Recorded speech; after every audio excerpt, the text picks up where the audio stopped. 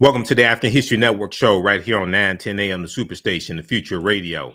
I'm your host, Brother Michael Imhotep. It is Monday, May 23rd, 2022, and we are live. Calling numbers 313-778-7600. 313-778-7600 is the call-in number if you have a question or comment. All right, so I posted an article on our Facebook fan page, the African History Network, today, dealing with Black Panther 2, Wakanda Forever, which debuts November 11th, 2022. And this was a brief interview with Letitia Wright, who plays Shuri in the Black Panther series, the younger sister of T'Challa, Black Panther. And Letitia Wright says Black Panther 2 will be an incredible honor to Chadwick Boseman. We'll talk a little bit about that on today's show, let you hear what she had to say. We know back in August 2022, Chadwick Boseman passed away from colon cancer, okay? And people have been trying to figure out, okay, so how are they going to deal with this in the film Black Panther, etc. Okay, but we'll talk a little bit about this and let you know what we know so far.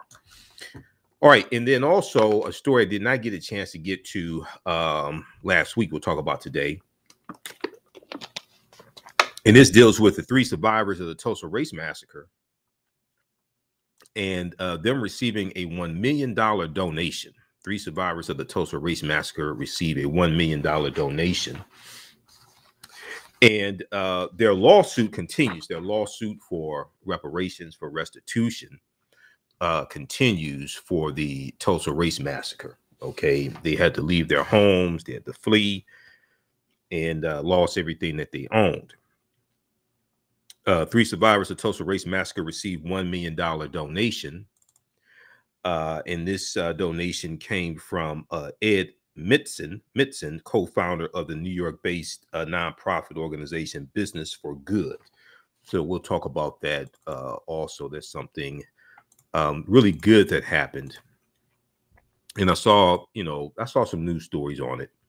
I think there should be more coverage on it, but I did see some news stories on it as well. Okay, so we'll talk about that also.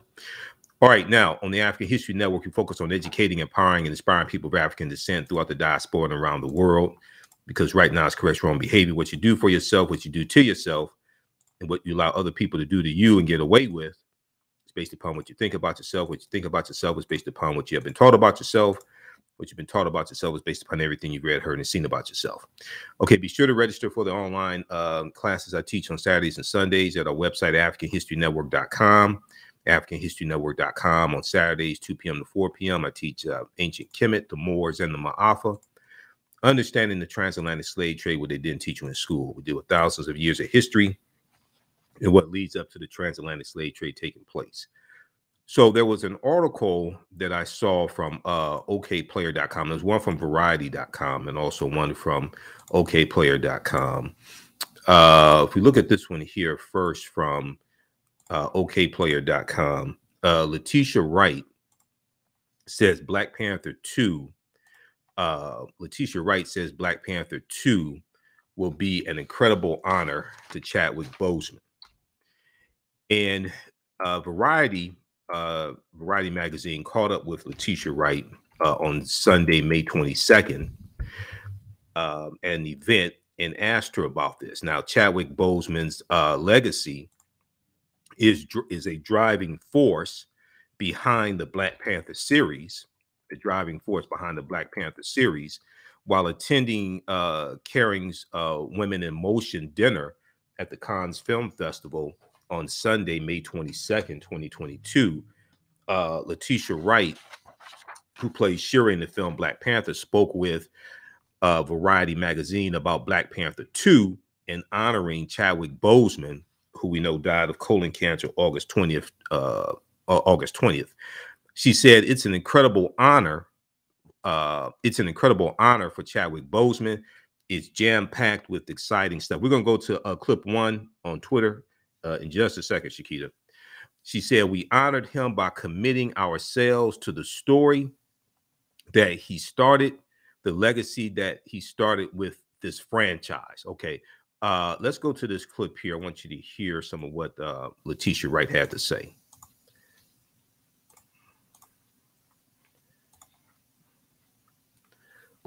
And we'll get that clip queued up there. This was on the set. I can't even imagine what you all went through as a family there. We honored him by committing ourselves to the story that he started, the legacy he started with this franchise.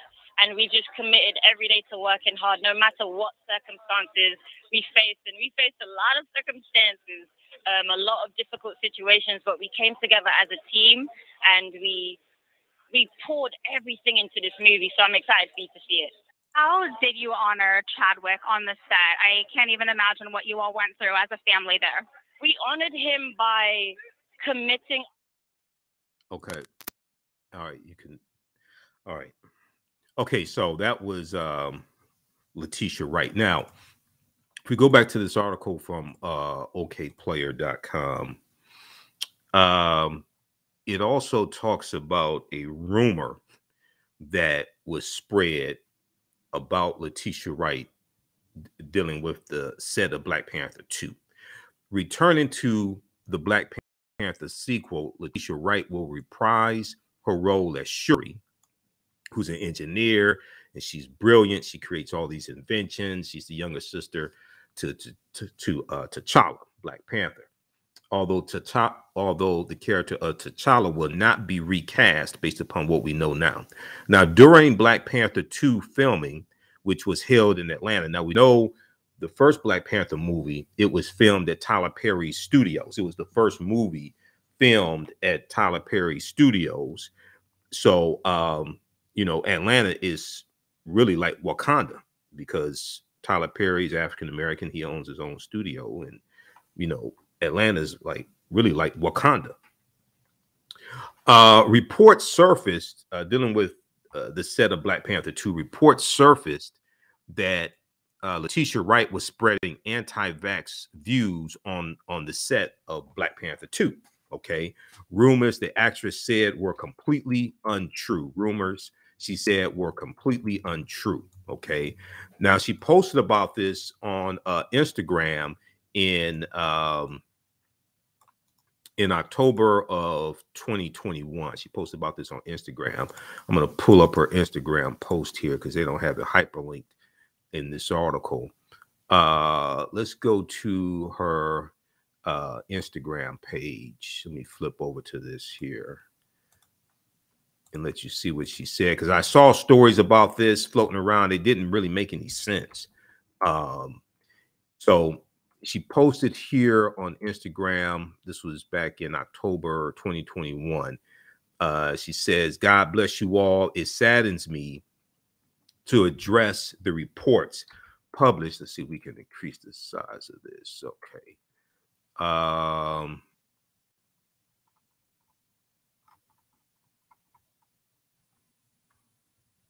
All right, let's reduce the size. It saddens me to address the reports published by the Hollywood Reporter on October 6, 2021. The report spoke about my conduct on the set of Black Panther 2. I honestly assert that this was completely untrue. I honestly assert that this was completely untrue. Anyone who knows me or has worked with me knows that I work incredibly hard at my craft, and my main focus is always to do work that's impactful and inspiring. That has been and will continue to be my only focus. I will continue to hold on to God's hands and onto the scripture, Isaiah 54:17. I continue to focus on my healing.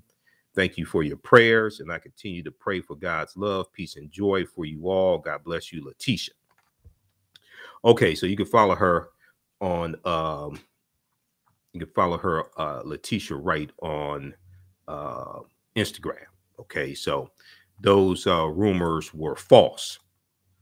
All right, because I heard them and I said, this doesn't make any sense, you know, so I'm glad those rumors were false. Now, We know that, let's see, in August of 2021, we know that Letitia Wright suffered an injury on the set of, she sustained minor injuries on the set of Black Panther 2. It was an on-set accident, and filming was shut down in November of 2021 to give the actress time to recover. Resuming in mid-January 2022, production for Black Panther 2 completed in March of 2022. Confirmed stars in the sequel include Winston Duke, Daniel Kaluuya, Danae Guerrera, Angela Bassett, Dominique Thorne, and Michaela Coel. All right. We know it is going to be in theaters November 11th, 2022. I'll be there in the front row at a theater near me. You see me wearing my Black Panther t-shirt today in honor of Chadwick Boseman and me doing this story here today. So I'll be there for Black Panther 2, Wakanda Forever. It's the first Black Panther was a deep movie on multiple levels. I've done lectures dealing with the film. I did about 3 months of research to be able to do my lectures on the film Black Panther. We also know Wakanda is a real word as well. Wakanda means possesses secret powers in the Omaha Ponca and Sioux Indian languages. Native American languages is also a Bantu language as well as Kikongo also. So it's a deep movie on multiple levels. All right, you listen to the African History Network show. Michael Imhotep. When we come back, we'll talk about 3 survivors of the Tulsa Race Massacre received a donation of $1 million last week. It's a great story. And then we'll let you hear what happened. You listen to the African History Network show. We'll be back in a few minutes. This is Central Park. Stand by. All right. Back from break for 4 minutes. Share this broadcasting on social media platforms. Invite your friends to tune in also. You can support the African History Network, $ the AHN show through Cash App, $ the AHN show through Cash App, also through PayPal, paypal.me/the AHN show.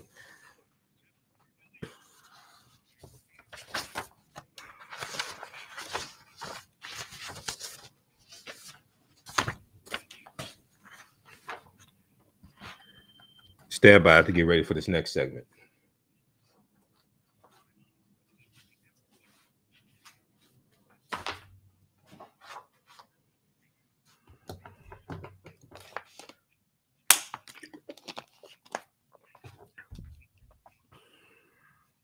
All right, who still needs to register for the online history classes I teach on Saturdays and Sundays?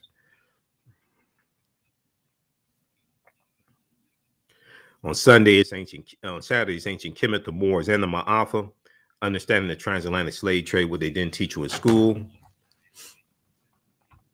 We deal with thousands of years of history and what leads up to the transatlantic slave trade taking place.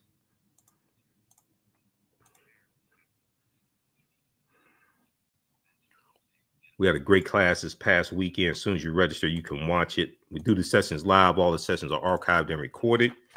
You can go back and watch them anytime.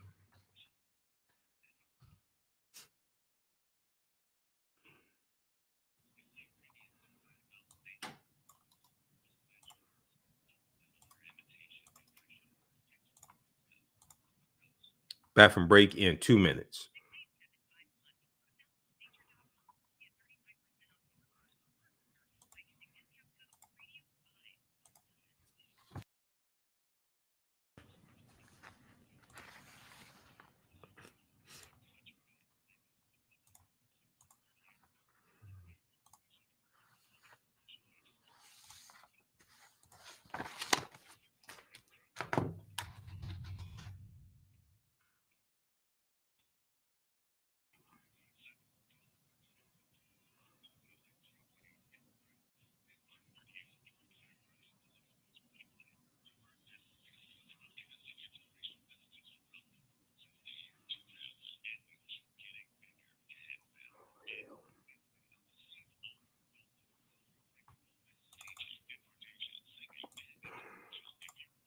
Stand by. Back from break in 1 minute.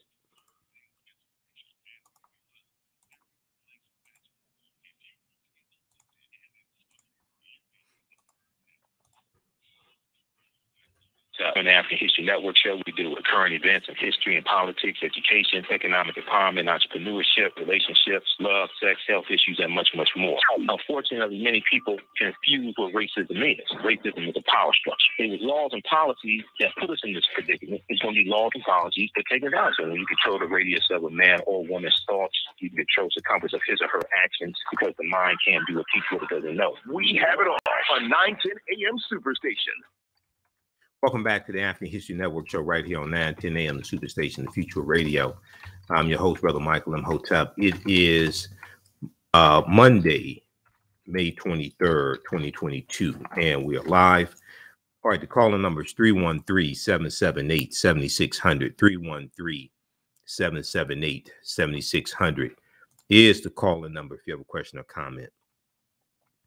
Okay, so I saw this story last week. I saw an article from the Washington Post Wednesday, May 18th, 2022, dealing with the 3 survivors of the Tulsa race massacre. And we were going to talk about this on Roland Martin Unfiltered when I was on Friday, but we ran out of time, did not get a chance to get to this story. So I said I definitely wanted to talk about it on the show today. We had a jam-packed show on Sunday, did not get a chance to get to this. So the last known survivors of the 1921 Tulsa race massacre received a $1 million donation on Wednesday, May 18th from a philanthropic organization, a substantial sum for the 3 centenarians more than 100 years after white mobs destroyed their community. We're going to go to clip, we're going to clip 2 here in just a minute here, Shakita. Clip 2 from KJRH TV 2 out of Oklahoma. They have a good story on this also. Okay, so Paula Fletcher just turned 108 years old. Leslie Benningfield Randall, 107, and Hughes Uncle Red Van Ellis accepted the donation Wednesday afternoon at the Greenwood Cultural Center in Tulsa, Oklahoma.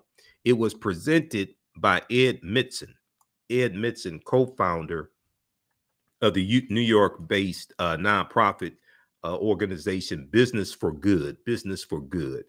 Now, Viola Fletcher was 7 years old when white mobs attacked the African-American neighborhood of Greenwood, a thriving business district known as Black Wall Street. This was in North Tulsa.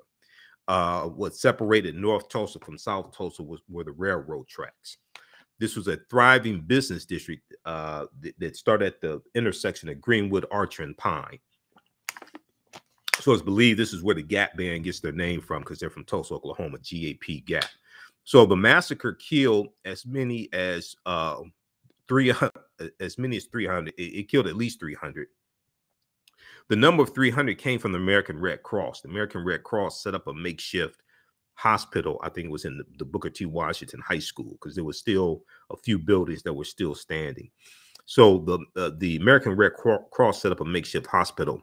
So the numbers of 300 killed came from the Red Cross.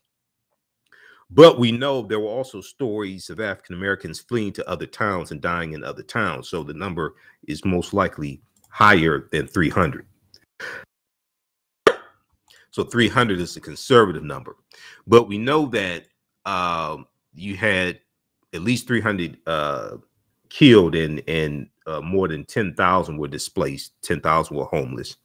In the days after the massacre, ended on June 1st, 1921, hundreds of massacre survivors were rounded up at gunpoint and marched into internment camps, according to survivors' testimony. So they had to wear green identification tags, and they could only leave the camp if, like, you had a lot of them who worked in South Tulsa and worked for white people. There were maids, butlers, things like this, domestics, what have you. So if they if they were going to work in South Tulsa for a white person, they could leave, but they had to wear green identification tags also. No white person was ever arrested or charged for involvement in the Tulsa Race Massacre. Also, the insurance policies didn't pay out on the homes or the businesses either. Now, in May 2021, Viola Fletcher, also known as Mother Fletcher, the oldest known massacre survivor, testified before Congress and demanded justice for survivors and their descendants. She said, "I will never forget the violence of the white mob when we left our home. I still see black men being shot, black bodies lying in the street. I still smell smoke and see fire. I still see black businesses being burned. I still hear airplanes flying overhead. I hear the screams. I have lived through the massacre every day. Our country may forget this history, but I cannot." Okay, I want to go to this clip here. This is from KJRH TV2 out of Oklahoma. This deals with the $1 million donation that was given to them. Let's go to clip 2, please, Shakita. Here at 5, a New York nonprofit donated $1 million to the last 3 remaining survivors of the Tulsa Race Massacre. 2 News Oklahoma's Naomi Kidd explains how the money will help these families. Karen, I got a chance to talk with the grandson of one of the survivors. He says this money will not only help with their day-to-day expenses, but will also allow them to do things they've always wanted, like travel. At 108, 107, and 101, the last 3 remaining survivors of the Tulsa Race Massacre have seen a lot. A first, though, was this $1 million check presented to Viola Fletcher, Leslie Randall, and Hughes Van Ellis. We're trying to extend their life and make them comfortable at this age. Ike Howard is Viola Fletcher's grandson. He says the money will help in several ways as he takes care of both the wants and needs of these centurions. They want to go and see things. They want to go to historical black colleges. They want to go to different events and do things. Because the mind is still fresh, but the body needs a little adjustment. It was a packed house at the Greenwood Cultural Center Wednesday as family and friends and community members witnessed the donation firsthand. New York nonprofit, the Business for Good Foundation, is behind the big check. Founder Ed Mitson and his wife Lisa said it was important for them to give to the survivors. They were clearly wronged. I don't think there's any argument about that. And the fact that it was 101 years ago shouldn't negate the fact that they were wrong. Mitson told me she simply wanted to brighten their day and make them realize people do care and their struggles matter. I felt a little bit of frustration that it was so hard for these folks to try to get what obviously I felt like they were entitled to. Mitson says it's the first donation they've made outside of New York. Ike Howard also told me some of that money will be used to help their great-grandchildren through college. I'm Naomi Kitt, 2 News Oklahoma. All right. So great story there. Great work. Donation definitely needed. I know during the 100th commemoration of the Tulsa Race Massacre, I know there was donations. An African-American organization gave donations, something like $100,000 or something like that. We talked about that here on this show as well. Here's a check of Hugh Van Ellis, Uncle Red, with the $1 million check there. So we'll give you, as we get more information on this, we'll let you know about that as well. There was a good article from KJRH TV2 out of Oklahoma, Tulsa, Oklahoma. They have the story on this, so you can read the article also. That clip is in the story and on their YouTube channel. Tulsa Race Massacre survivors get $1 million donation. All right, now we know that in early May, we told you about their lawsuit for restitution. In their lawsuit, jumped over a hurdle, and their lawsuit is able to continue. We talked about this back early May. CNN has this article: Tulsa Race Massacre reparations lawsuit survives motion to deny and will move forward. This piece right here from CNN. This was big news also. May 2nd, 2022. And when we come back from the break, Shakita, we're going to go to clip number 3 from MSNBC. But we talked about this article here early May. Tulsa Race Massacre Reparations lawsuit survives motion to deny and will move forward, judge says. This is good news. We're going to let you hear some more details about this when we come back from the break. The plaintiffs in a lawsuit seeking reparations for the 1921 Tulsa Race Massacre celebrated the judge's ruling on Monday. So that was Monday, May 2nd, 2022, earlier this month, when she allowed their case to move forward after defendants sought a motion to dismiss the case. Judge Caroline Wall said the motion to dismiss was granted in part and denied in part, which essentially allows the case to proceed, but it's unclear what will happen next. It's unclear what will happen next. But the lawsuit is still alive, so this is good news, including details on a potential trial, according to Michael Schwartz, one of the attorneys for the plaintiffs. The plaintiffs' attorneys pleaded Monday afternoon for the judge to allow the case to move forward so the survivors and descendants of victims from the Tulsa Race Massacre could have their day in court, potentially their last chance to get some semblance of justice. So we'll continue this on the other side of the break. We'll let you hear what happened after the case was allowed to move forward in court. You listen to the African History Network show. I'm Michael Imhotep. We'll be back in a few minutes. All right, stand by. Back from break in 4 minutes. Stand by.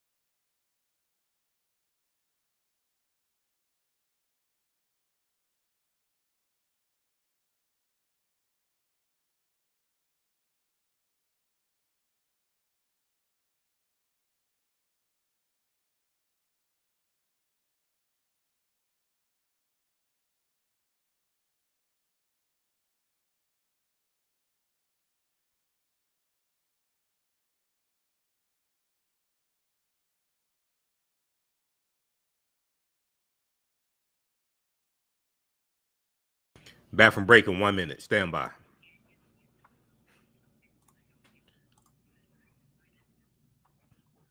Back from break in 1 minute.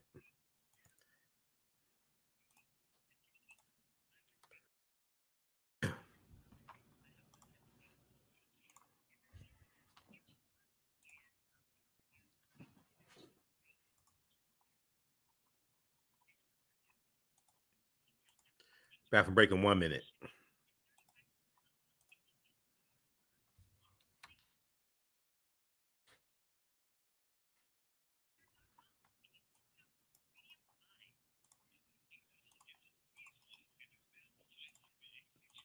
All right, who we have? We have Joya, SB, Chago, Kenya. Just a few of the people watching.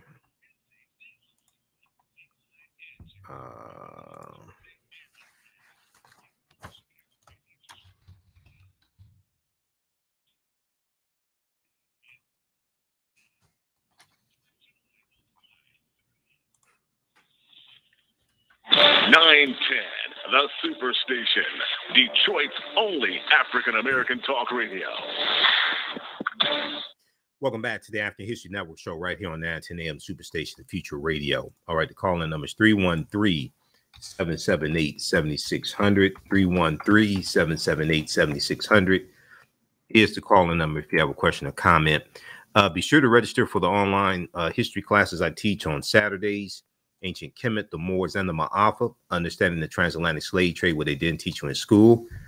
Kemet is one of the original names for Egypt, and we do with thousands of years of history and what leads up to the transatlantic slave trade taking place. Next class is going to be Saturday, May 29th. We do the sessions live. All the sessions are archived and recorded. You can go back and watch it anytime. As soon as you register, you can watch the class we just did this past weekend. Okay, and we have other content there archived. Even after the class is over with, you can go back and watch the entire course. So a year from now, 2 years from now, you can go back and watch the entire course. It's on sale $80, regularly $130. Okay. I want to go back to this story here. We were talking about, so we talked about the $1 million donation to the 3 survivors of the Tulsa Race Massacre. And then I was going back to a story we covered early May about the lawsuit for reparations that the 3 survivors have filed. The lawsuit survived the motion to deny, and it's allowed, and the lawsuit will move forward. Now, back on Tiffany Cross's show, May 7th, Saturday, May 7th, 2022, on Tiffany Cross's show, The Cross Connection, she spoke with attorney Demario Solomon Simmons, who's an attorney for the 3 survivors, and he talked about the case moving forward. Let's go to clip 3, please, Shakita.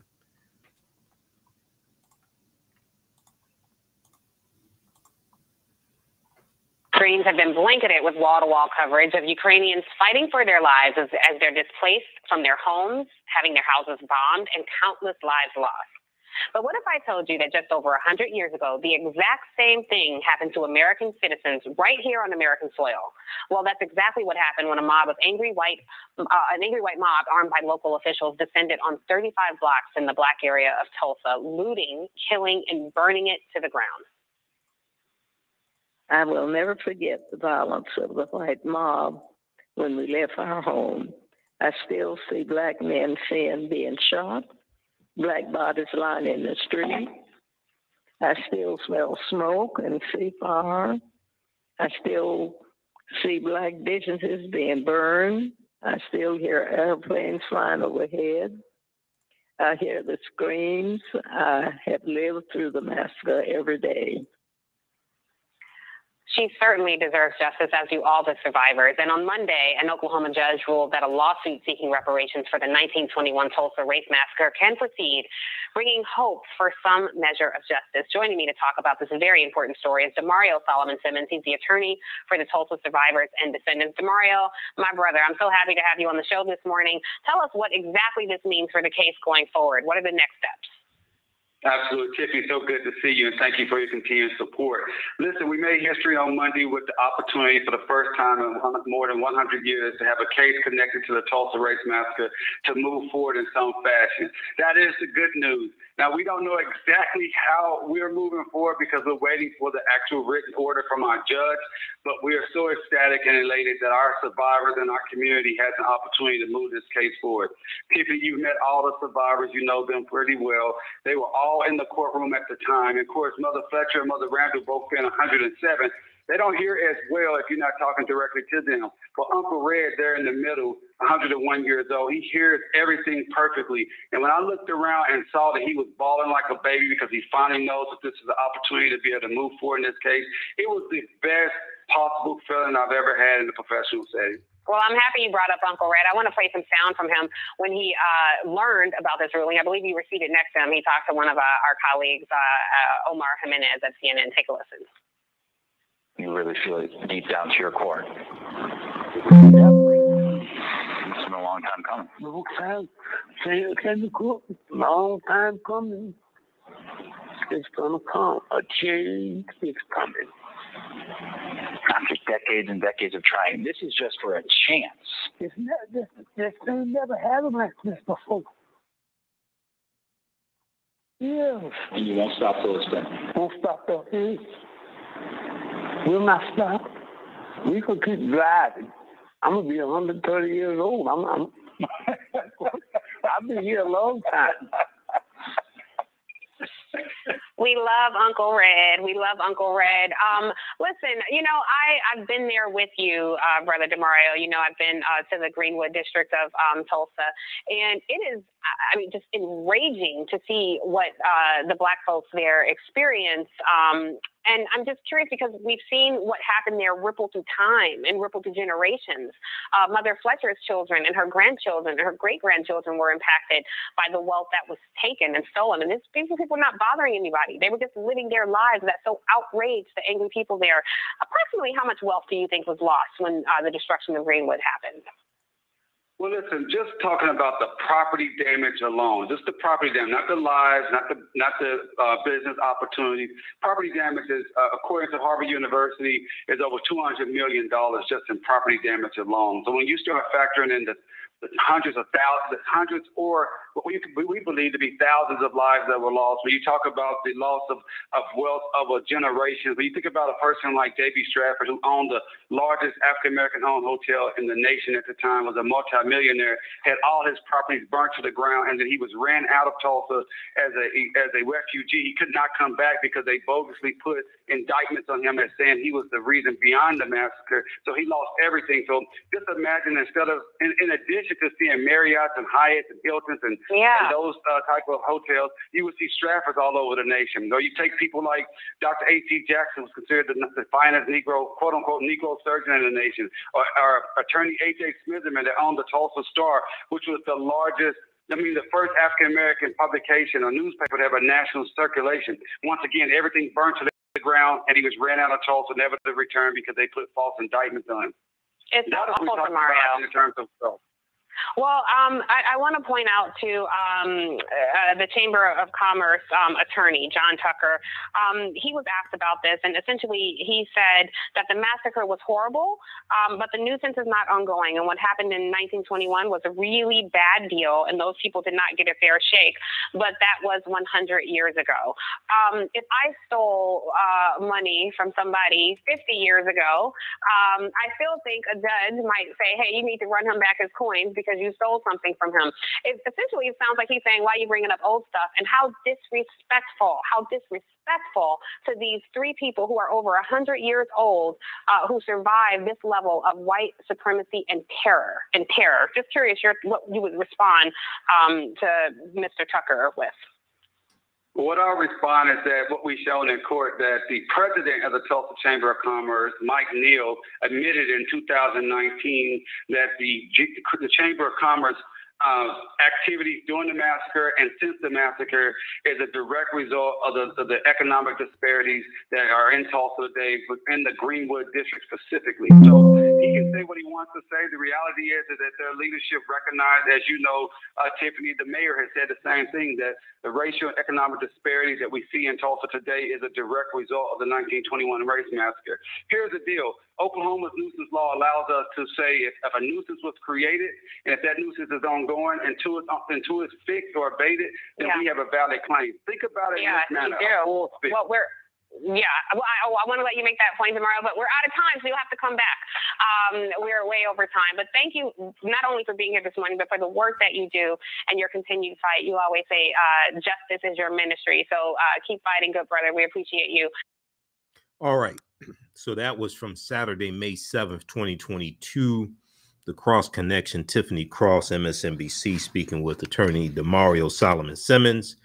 And you'll see if you watch Roland Martin Unfiltered, DeMario is usually on, was he on Tuesday or Wednesday? I think he's on Tuesday and Wednesday. I'm on Friday as a panelist. I think DeMario's on usually Tuesday or Wednesday. Okay. Now, when pretty soon it will be time again for the commemoration of the Tulsa Race Massacre. We know that President Joe Biden did a proclamation for June 1st in 2020, recognizing the 100th commemoration, and he did a proclamation naming June 1st as a national day of remembrance or commemoration. I forgot how he put it. It's at whitehouse.gov. So we talked about this here on our show when this happened. Okay. For people who don't remember, some people think President Joe Biden just went there and gave a speech. No, he also announced two important policies to deal with combating the racial wealth gap. How many people remember me talking about this? This article here from Axios.com, Biden unveils plan to combat racial wealth gap on the anniversary of Tulsa massacre. So there are a number of different articles written about this. I hear people talking about Biden's speech, but they don't talk about these policies that Biden announced also while he was in Tulsa. If we look at this here quickly, let's see. The initiatives will target home ownership and small business ownership, which the White House called two key wealth creators for communities of color. Two key wealth creators for communities of color. Quote, because disparities in wealth compound like an interest rate, the disinvestment in Black communities in Tulsa and across the country throughout our history is still felt sharply today, the White House said in a statement. Now, the Department of Housing and Urban Development will publish two new rules that will align federal enforcement practice, align federal enforcement practice with the Fair Housing Act and provide a legal framework for HUD, Department of Housing Urban Development, to require public and private entities to rethink established practices that contribute to or perpetuate inequities. President Biden will also direct HUD Secretary Marcia Fudge to lead an interagency effort to address inequities in housing appraisals, which is extremely important because housing appraisals is one of the ways that a lot of our wealth is stolen. We already know that African-American homes are valued at $156 billion less than comparable white homes. The average African-American home is valued at $48,000 less than comparable white homes. This is the research coming from the Brookings Institute and Andre Perry. We've talked about this here on this show. In housing appraisals, using potential enforcement under fair housing laws, regulatory action, and development of standards and guidance. Okay, we'll continue this another side of the break. You listen to the African History Network show. I'm Michael Imhotep. We'll be back in a few minutes. Stand by. Back from break in 4 minutes. Stand by.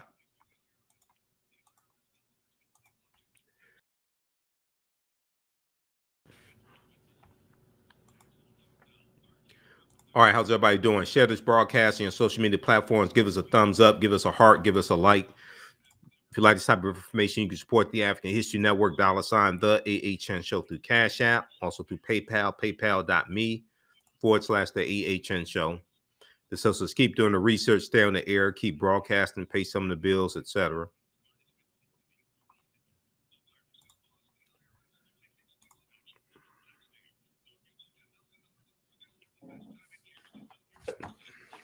Back from break in 3 minutes.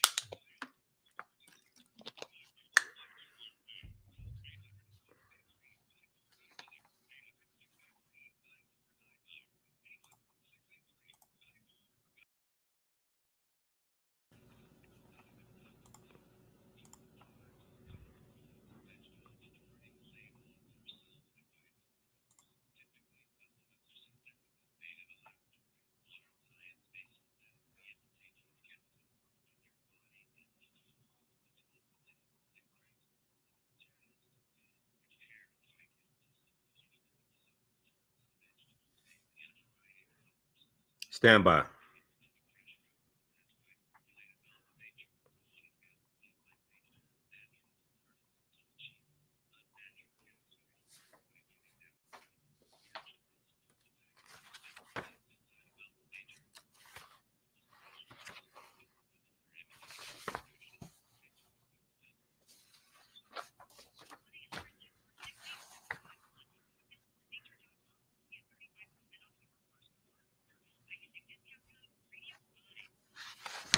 Back for break in 2 minutes.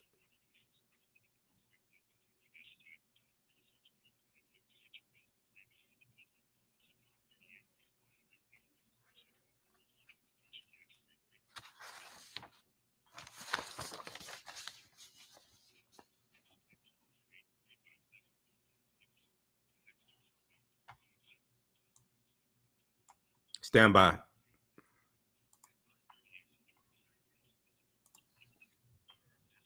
Back from break in 1 minute.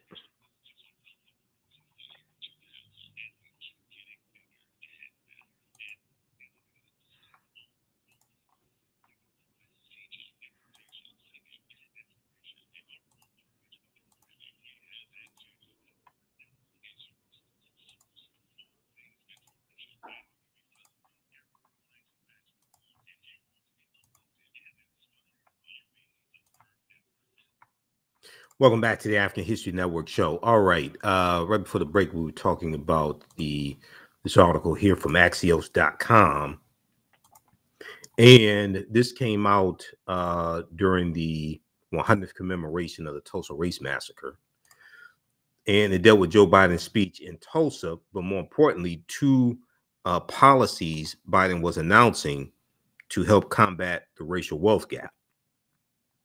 Somehow, when we talk about Biden's speech there in Tulsa, this gets left out. Very few people really talk about this. We talked about this here on this show and looked at a number of different articles dealing with this. Also, Andre Perry of the Brookings Institute commented on these policies and said they were necessary and they would help. There are other things that we need, of course, but these policies would definitely help.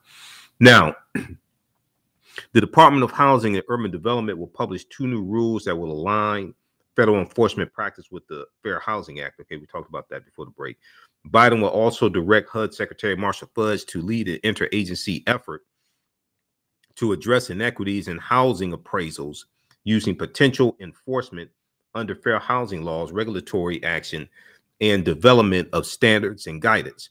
The administration said it will increase the share of federal contracts directed to small disadvantaged businesses by 50% by 2026, seeking to lower barriers to entry and allow more traditionally underserved entrepreneurs to compete. Our businesses have to take advantage of this. A lot of people don't know about this, okay? Our businesses have to take advantage of this. Now, the White House says the investments will result in an additional $100 billion going to these businesses in 5 years. The investments will result in an additional $100 billion going to these businesses in over 5 years.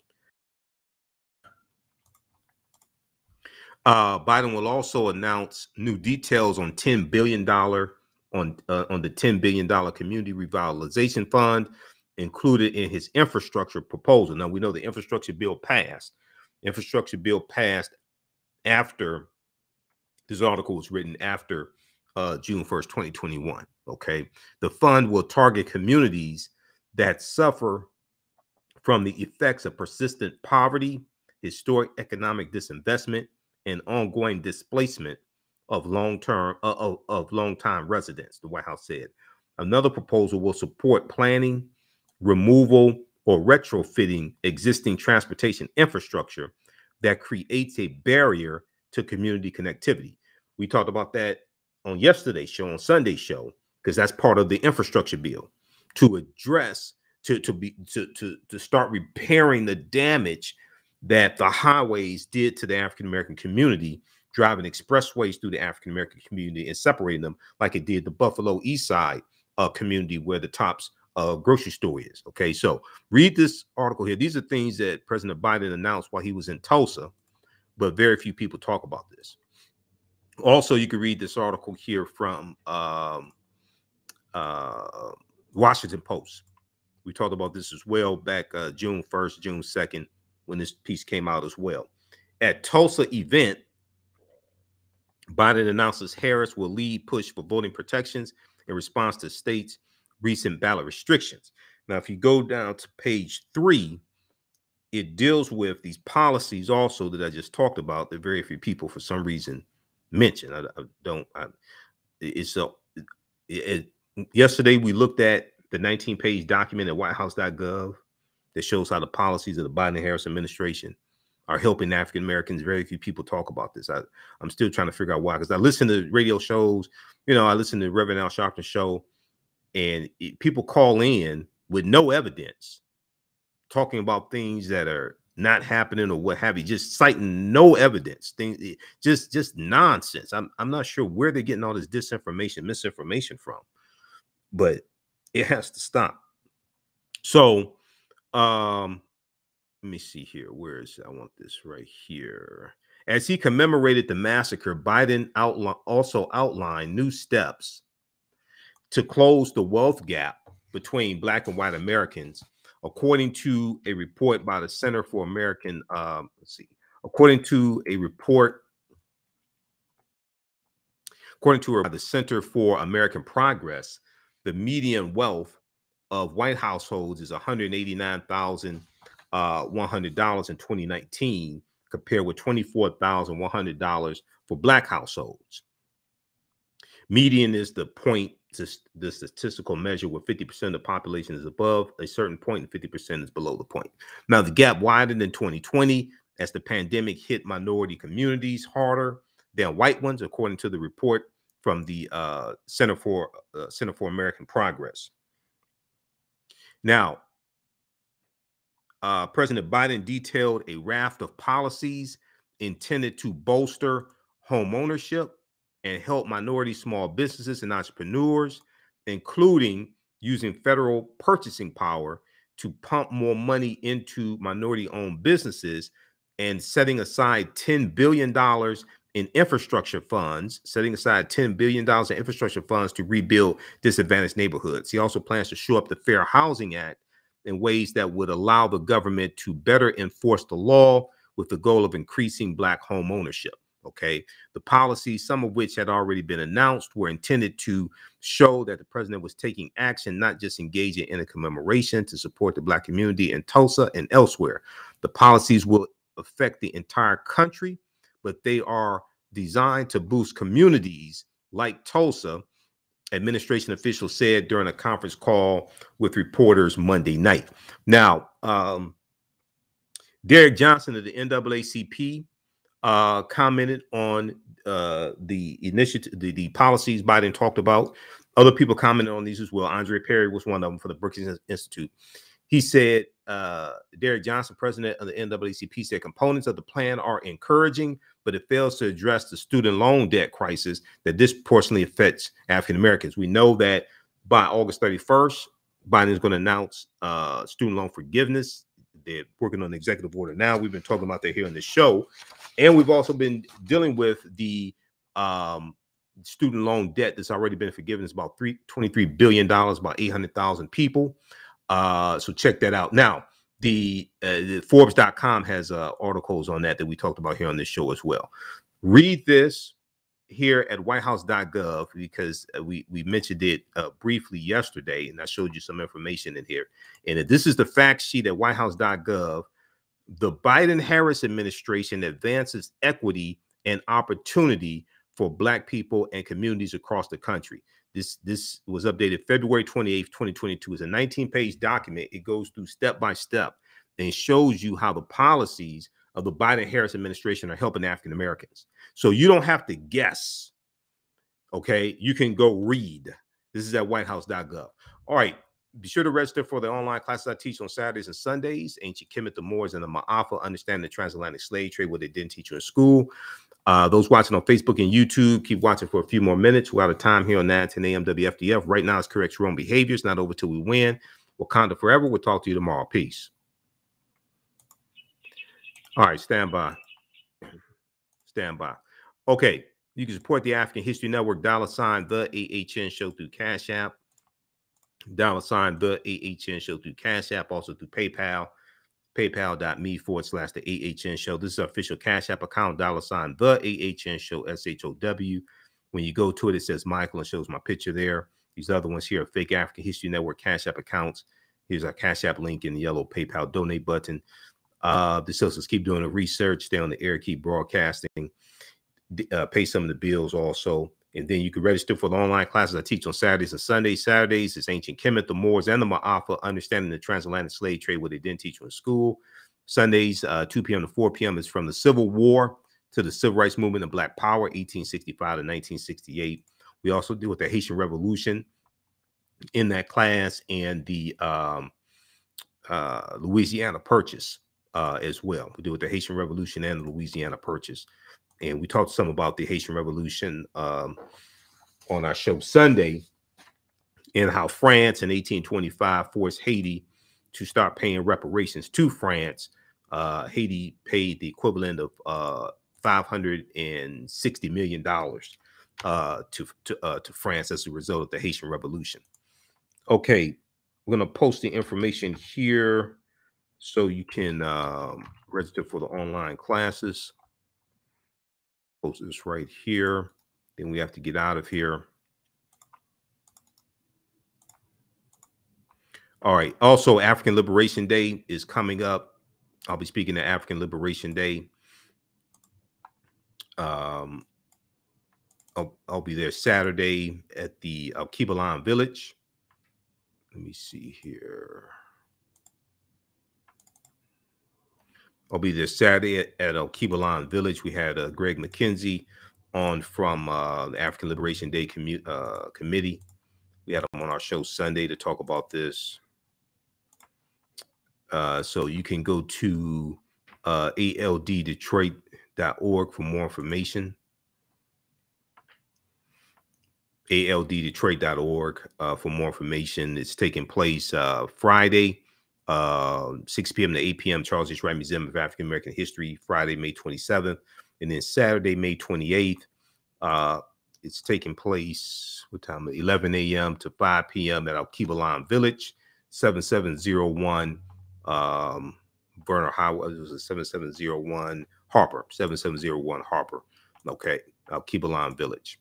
So I'll be there Saturday. I'm doing a presentation on Saturday. I'll be a vendor there also. So visit alddetroit.org for more information. We'll get that up at our website, AfricanHistoryNetwork.com also. All right, look, we have to get out of here. Remember, at the African History Network, we focus on educating, empowering, and inspiring people of African descent throughout the diaspora and around the world, because right now it's correct wrong behavior. It's not over till we win Wakanda forever. And we'll talk to you